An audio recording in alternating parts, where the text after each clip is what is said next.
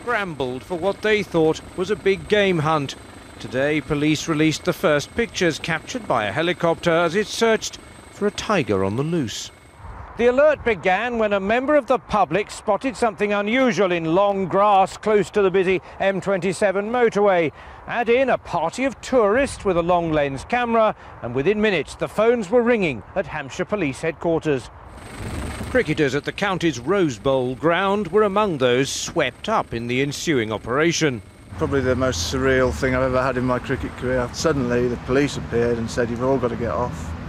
It's 200 yards away in the bushes, and we all were sealed off in the pavilion.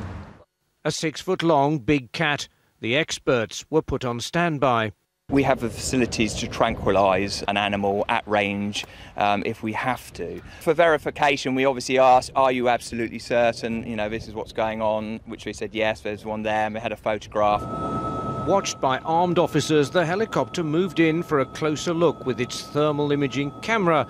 And at that point, reality began to dawn on all concerned, particularly when the tiger was eventually blown over by the helicopter's downdraft.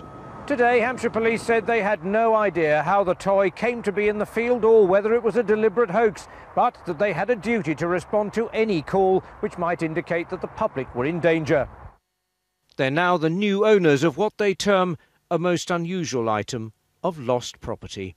Robert Hall, BBC News, Southampton.